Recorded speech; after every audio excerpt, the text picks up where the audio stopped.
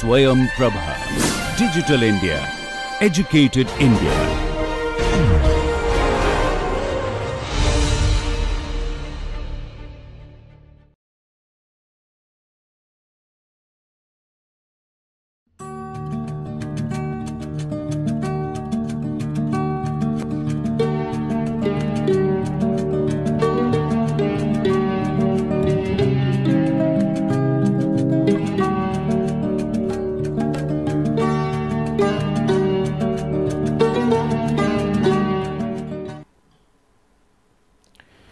Welcome back to Aircraft Structures 1 course.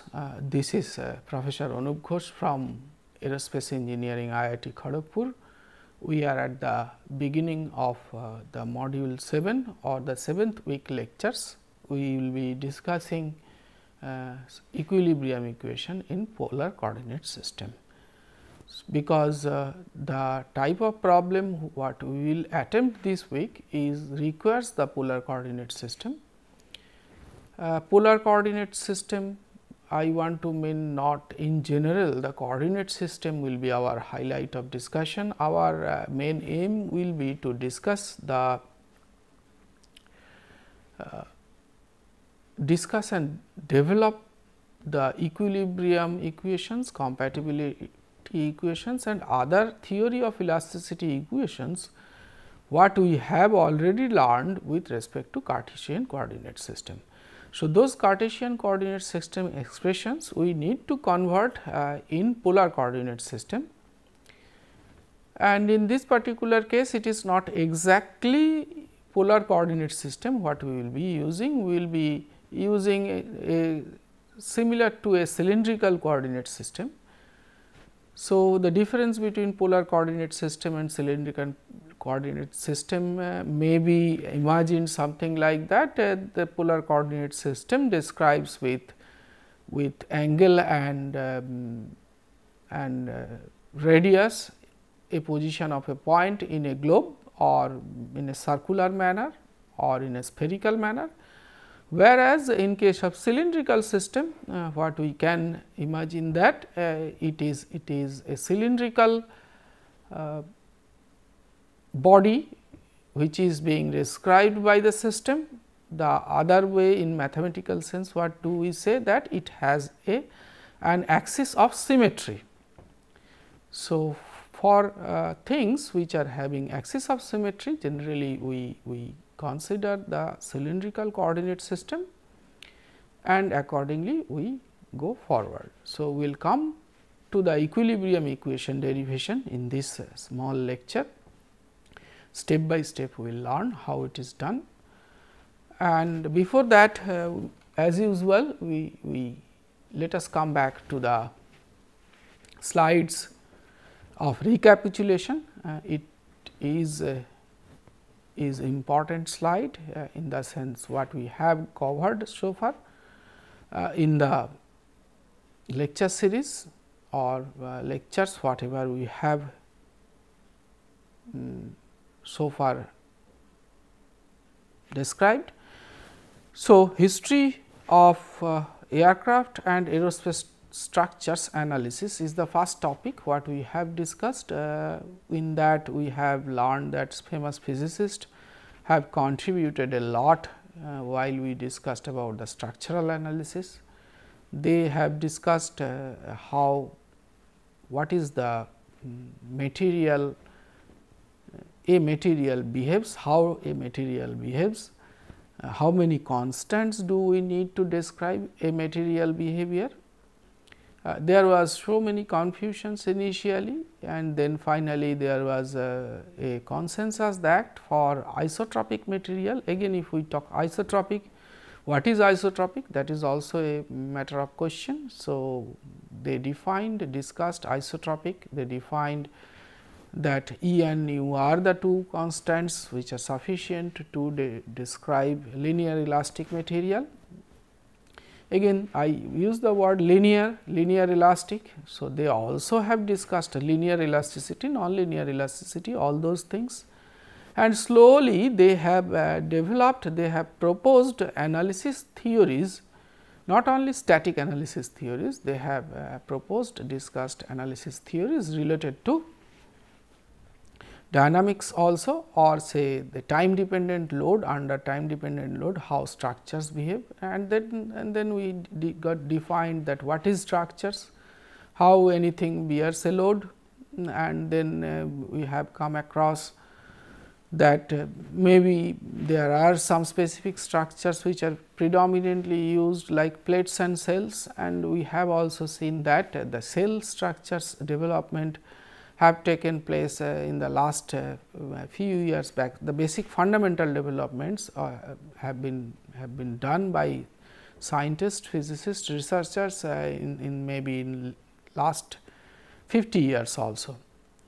So, with that we have looked into the history of aircraft also, development of aircraft starting from the Kitty Hawk by Wright brothers, and then we have come across more than 100 years, almost 120, little less than 120 years, and we have crossed huge steps starting from monocoque to semi monocoque structures.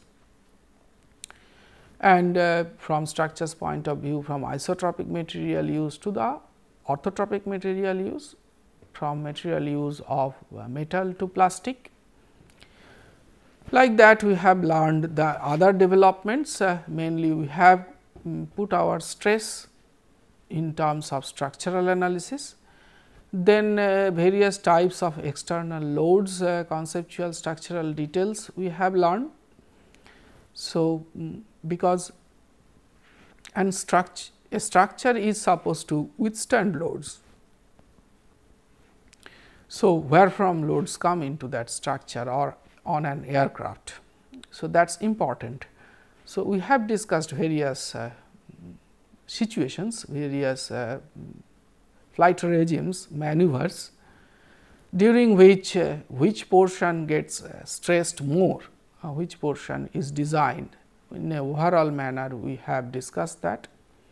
We have seen that there are specific groups who takes care of all these design part. It is not that somebody is sitting on a desk and designing an whole aircraft. There are experts who finds out the type of loads and they estimates those. There is an agency known as airworthiness agency, in every country almost it is there. So, they looks at the critical conditions from where the maximum load is encountered by an aircraft.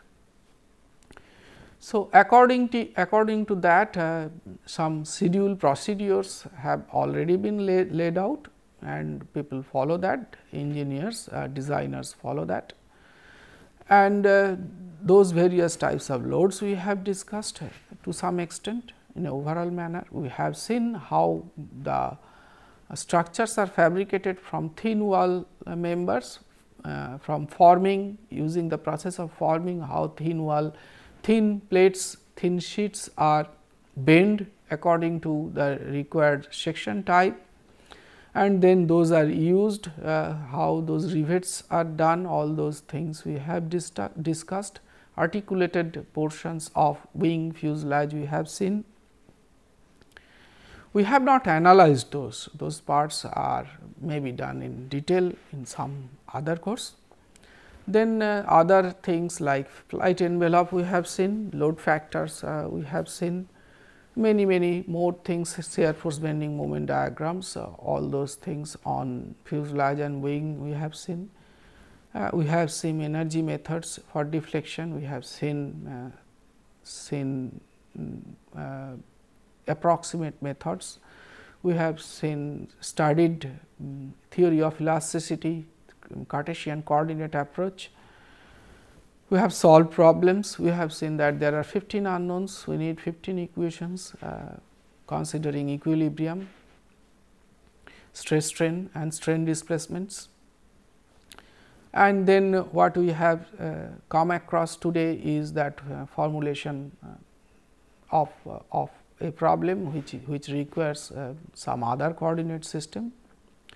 We have solved problems also in last lecture and previous to that, and today we will go into the formulation or say derivation of the equilibrium equation in polar coordinate system. So, let us start with that. So, in that what we will do, the general equations in polar coordinate system we need to find out. The first equations what we will attempt today is the equilibrium equation. Before we go into the equilibrium equation, it is better to describe what is there on the right hand figure. This figure what do we consider and how do we do, that is described here also in a very concise manner. What we are considering, that again as I told you, we are considering axisymmetric portion. Say there is some structure which is axisymmetric about the z axis, z axis is not shown, which is from this point towards me or on the other side. So, if it is if we follow the right hand coordinate system, it is going from me to the board, that means it is coming this way and it is going the other way to the board. So, it is something like this, x is coming to y and z is coming down. So, anyway that part, the axis of the symmetry we will not discuss here, but we will discuss here that we are considering a small element given by this 1, 2, 3, 4 and named as P. P is the center point of that element. And what do we see, that there are two, the radius of point P is, as it is said, OP is equals to r, up to this point it is r, and we see that there are two other radial components which are d theta by 2 apart from the theta, or on the other sense we can say that from this point it is d theta apart, two radial planes which are perpendicular to xy plane is cutting the element, and two cylindrical plane, say from this point to this point, this point to this point are cutting this element. So, this element is having two straight edges, two curved edges given as name 1, 2, 3, 4, and this element is theta at theta degree angle with respect to the x. Now, we have we need to find out the equilibrium of that particular element. To find out the equilibrium of that particular element, we have given three components of stresses here. Those components are sigma r, sigma theta and tau r theta. Okay. So, it is better to define what is r, what is sigma r and what is sigma theta. Sigma r is for this particular element or in this coordinate system, we are describing the stress experienced in the radial direction. Okay. So, that is the reason r is given here, and theta is perpendicular to any particular radial line or plane. Okay. This is perpendicular to this plane given in notation sigma theta. So, perpendicular to this plane acting outward as tension considering positive is given as sigma theta, and as usual there are complementary shear stresses. Shear stresses come always in pair. So, those are given here tau r theta, tau r theta, tau r theta, tau r theta, and with respect to the plane the names subscripts and brackets are introduced as 1, 2, 3, 4, and these are also given 1, 2, 3, 4 considering the plane where it is acting. So, let us see what is written here and read. Almost the same thing is described here in a very concise manner. Let us see. In discussing stresses in plates with circular holes, circular rings and discs, curved bars of narrow rectangular cross section with a circular axis etc., it is advantageous to use polar coordinate.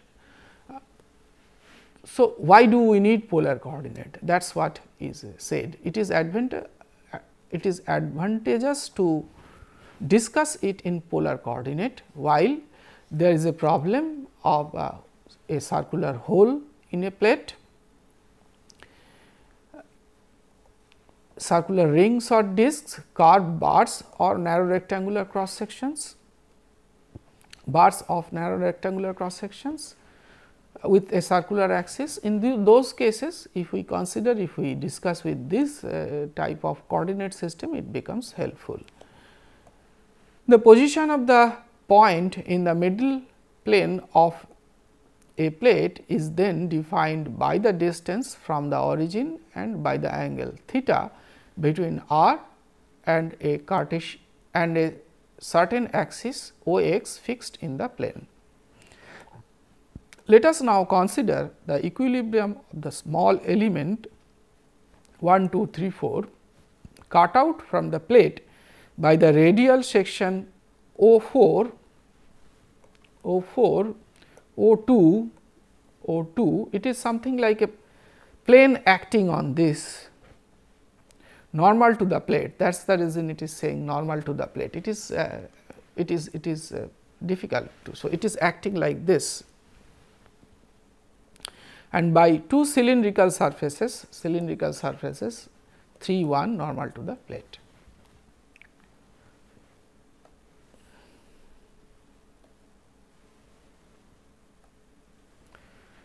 So, it is the same figure. We need to refer this figure for repeatedly for derivation. So, the normal stress components in the radial direction is denoted by sigma r.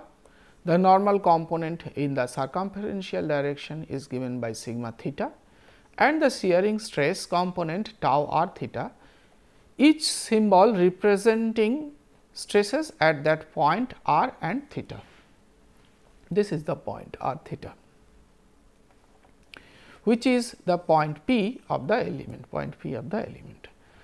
On account of variation of stress, the values at midpoint of side 1, 2, 3, 4 are not quite the same as the value of sigma r, sigma theta, tau r theta, and are denoted by sigma r 1, r 2, r 3 like that. So, it is said that since we are considering that there is a variation. So, that is the reason these components are given some other subscripts. The radii of the sides 3 and 3 1 are denoted by r 3 and r 1. The radial forces on the side 1 is sigma r 1 d theta, sigma r 1 d theta is this area, d theta multiplied by this. We are considering unit width in the z direction, that is the reason it is not coming. So, this length is r 1 d theta multiplied by sigma r 1. So, that is the force considering unit width or unit depth z direction, it is the force may be written as sigma r 1 d theta, and similar to the radial. Similarly, the radial force on side 3 is minus is given because it is acting in the opposite direction. That can also be got considering this, and we get this equation. So, these two components of forces we have now. Let us see the other components. The normal force on side 2 has a component along the radius through P of sigma theta 2 r 1 minus r 2 sin d theta by 2.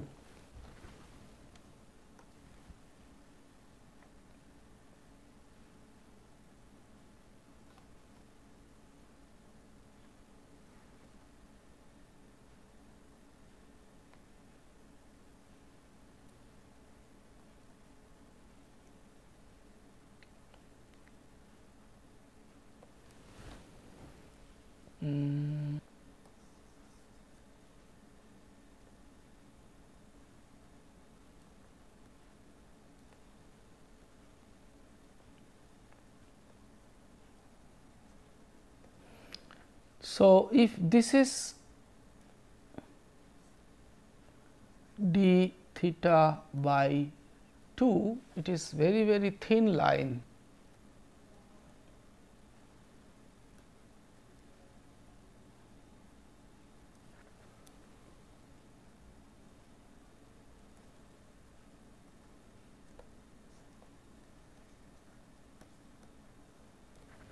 So, this component is as it is given here as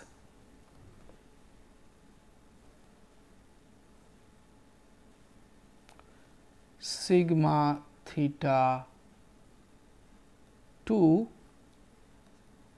r 1 minus r 2 sin d theta by 2.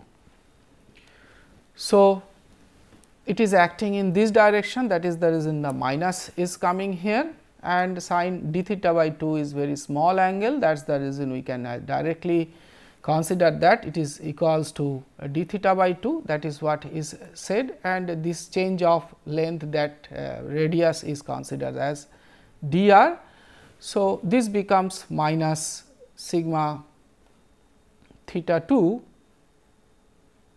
dr d theta by 2.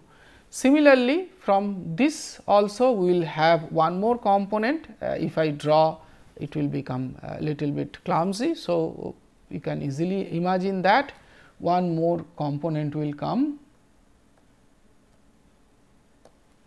say that is also coming in this direction. So, similar way that one is, this is also d theta by 2, and accordingly we get this value. Now, the shearing forces on side 2 and 4 gives side 2 and 4, this is side 2 and this is side 4. Considering 2, this side positive, this minus this dr is the total force, considering again z unit depth. Summing up forces in the radial direction, including body force r per unit volume in the radial direction, we obtain that this is coming here as sigma r 1, sigma r, not this one, this is described in the previous slide. This component is this component, this is this component as it is given, this is this component as it is given, and this shear portion here whatever is given, and this is the body force. So, we have in the radial direction, this is the equation, and we see how this equation changes.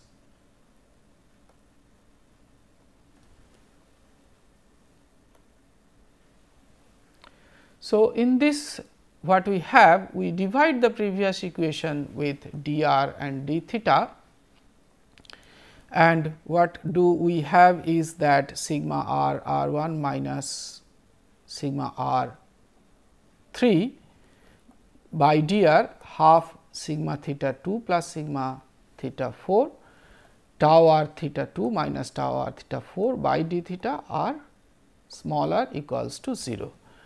So, if the dimensions of the elements are now taken smaller and smaller to the limit 0, this is nothing but considering the limit, the first term of the equation is in the limit of del sigma r r dr.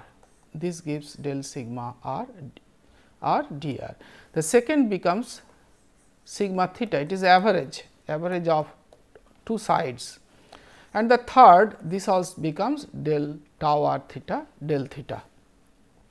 Now, if it is a multiplication of two terms, if we expand this using del du v del x, that multiplication of two variables derivation concept, if you use, the equation of the equilibrium in the tangential direction may be derived in the, what do we get is this equation, sorry, this is for this statement. So, what do we get is these equations, from this component we get this, as well as we get this component sigma r by r, and the remaining is whatever we have. This is this component, r is getting divided, this is this component. So, all the components after getting it in the radial direction, we have this equilibrium equation, and the process what is shown already, considering those process, if we consider in this direction the equilibrium, and in that direction equilibrium, whatever we can get is the equation of equilibrium in the tangential direction may be derived in the same manner. The two equations take the final form as 1 by r del sigma theta d theta del theta plus del tau r theta del r plus 2 tau r theta by r equals to 0. So, we get the equilibrium equations considering the body forces in case of polar coordinate system, or particular case the cylindrical application or cylindrical coordinate system, because we are not considering the z, considering axisymmetric portion of that. So, with that we proceed further. The equations are the equations of equilibrium to solve two dimensional problems by means of polar coordinates. When the body force r is 0, they are satisfied by putting this expression with respect to phi, the stress function. Stress function already you are introduced to. So, this how do we get this expression we will prove in the next lecture, but let us consider that if we transfer the stress function expression, we get this stress function expressions, and if we put this stress function expression in the previous equilibrium equation, those are satisfied. So, with respect to that we define that sigma r is equals to 1 by r del phi del r plus 1 by r square del 2 phi del theta 2. Sigma theta is del 2 phi del r 2, and tau r theta is 1 by r square del phi del theta minus 1 by r del 2 phi del r del theta equals to minus of del r of 1 by r del phi del theta. This is the popular way generally written, where phi is the stress function as a function of r and theta. This of course, may be verified by direct substitution. To yield a possible stress distribution, this function must ensure that the condition of compatibility is satisfied. The Cartesian coordinates, in Cartesian coordinate this condition is, as we have already seen, grad 4 phi is equals to 0, or biharmonic equation is this. So, this is our next task in the lecture, forthcoming lecture we will come across about finding out the equivalent expression in polar coordinate for the compatibility equation. So, with this note we come to the almost end of that lecture, and what we have learned in this slide is equilibrium equations in polar coordinate system. We have derived the polar coordinate system equations for a axisymmetric case, and we will further find out the solution or compatibility condition. With this topic we come to the concluding slide today, and thank you for attending this lecture. We will come back again with the compatibility equation. Thank you.